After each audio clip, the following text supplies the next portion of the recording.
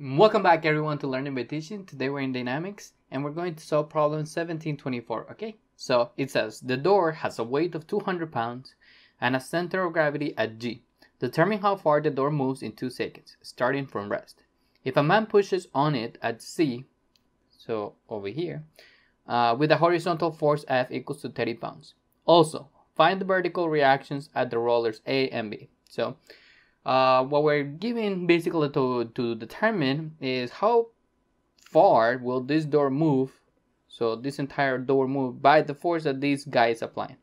And besides that, we want to know, well, what is the vertical reaction that these 2 points in here are doing to the door, okay?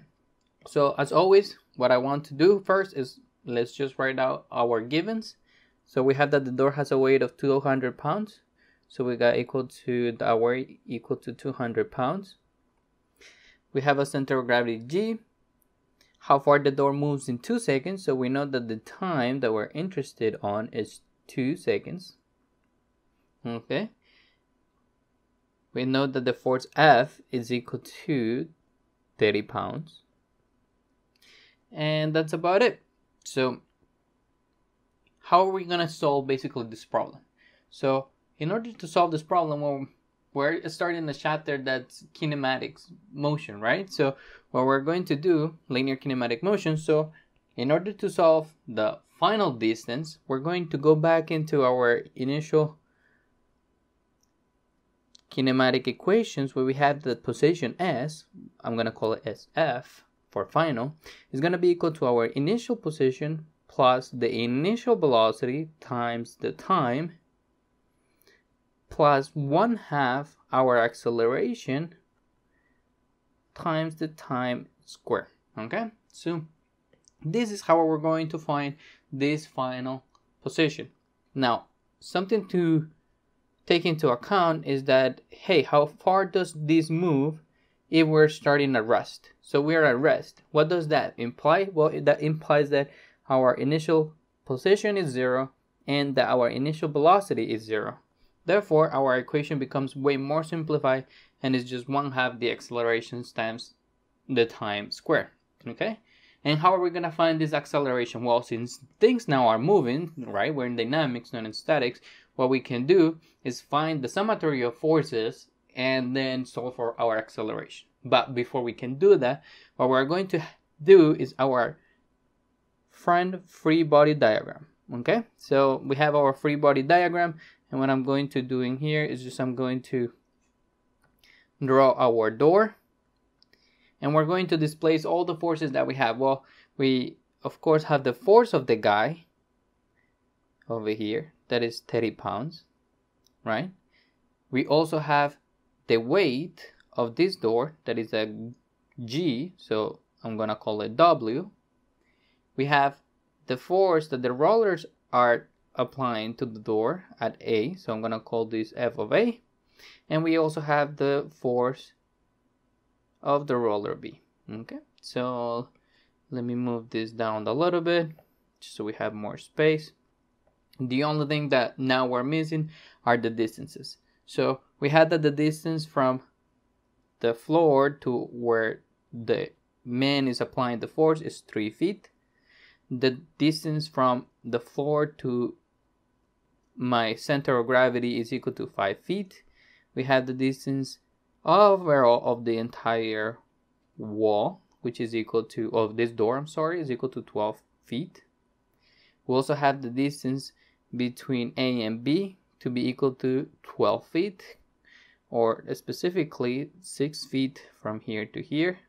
So we got 6 feet, and we got another 6 feet from here to here. Okay, so those are all the dimensions we need for our free body diagram. So what we can do is to start with our summatory of forces.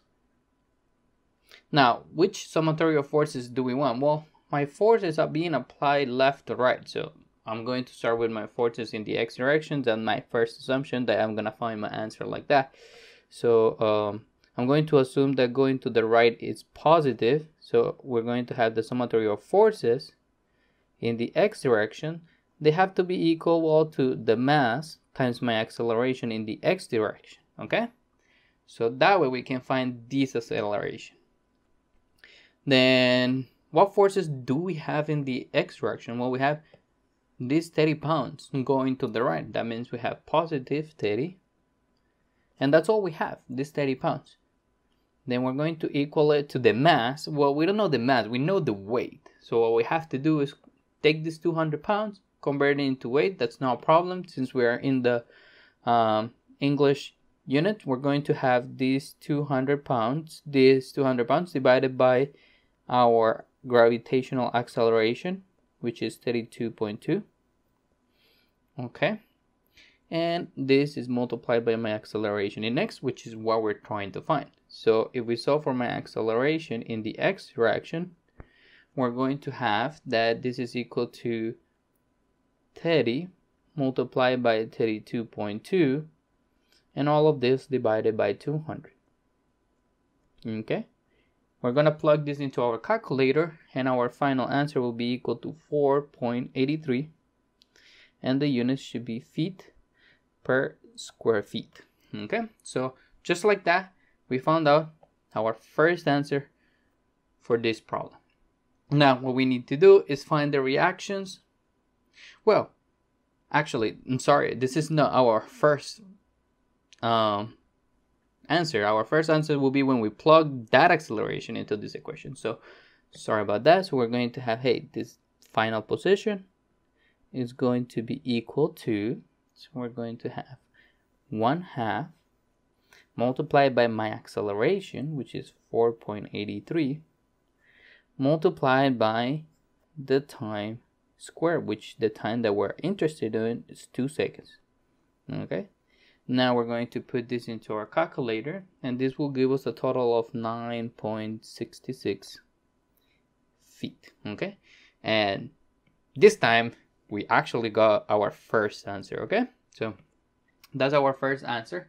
The second thing we need to find is, hey, what are the vertical reactions at A and B? So in order to find that, well, let's try to do some material forces in the y direction. And also, before I do that, just so people don't get confused, why did I just assume that this in here is my only acceleration and that's the only place where I'm moving? Well, we have these rollers are A and B that are not allowing me to move in the vertical direction. So therefore, the only direction that we can move, of course, is towards my right or left. So knowing that, let's go and find our reactions at point A and B. So what I'm going to do is a summatory of forces in the y direction.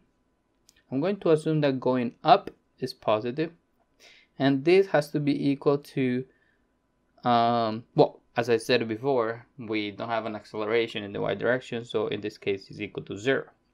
Okay, so what do we have in the y direction? Well, we have, so I'm going to write it over here so we can see our free body diagram. So we're going to have a FA plus FB, my two reactions, minus my weight, gotta be equal to 0. Okay, so I'm going to move this equation, I'm going to move the weight on the other side of the equation because it's the only known value that I have, which is 200 pounds. Now, we did summatory of forces in the x, summatory of forces in the y, and we still have two unknowns, right? F of A and F of B. So therefore, we have to do a summatory of moments.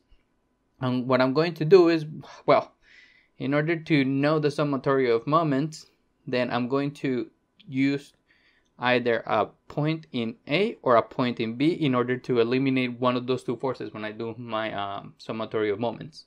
I'm sorry. So I'm going to assume that going counterclockwise is positive, and we're going to do, hey, the summatory of forces, moments, I'm sorry again, around my point A, and this has to be equal to the summatory of the moment of my kinematic moment about point A. Okay, so what do we have in here? So let's write all my moments. So if I'm holding here, I'm gonna make this a green dot. This is where I'm holding. These 4 steady pounds are going to try to move my door in the counterclockwise rotation. So we're going to have my 30 pounds.